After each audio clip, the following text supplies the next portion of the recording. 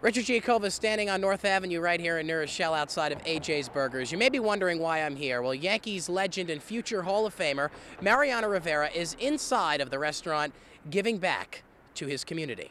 How does it feel to see these kids smile right before Thanksgiving? Oh, that's what it is all about. You know, that's what we want. We want to give these kids opportunity for they can smile.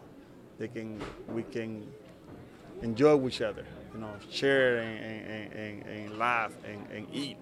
So I mean, we have, besides the turkeys, we have also some bags, some food that we're gonna give them also, so they can take home. So I mean, it's a lot of people helping. So thank God, and being able to do that is to me is priceless. Because I mean, that's what my father teach me. My father, we don't have basically anything, but what we have, he shared with others. They have less than us. And when you have that, when you learn to give, you have that satisfaction. You know that you're helping others, and not only centering yourself, but share with others. And that's what he teach me. Besides giving back, I had to ask Mariano one question that is on every Yankee fan's mind.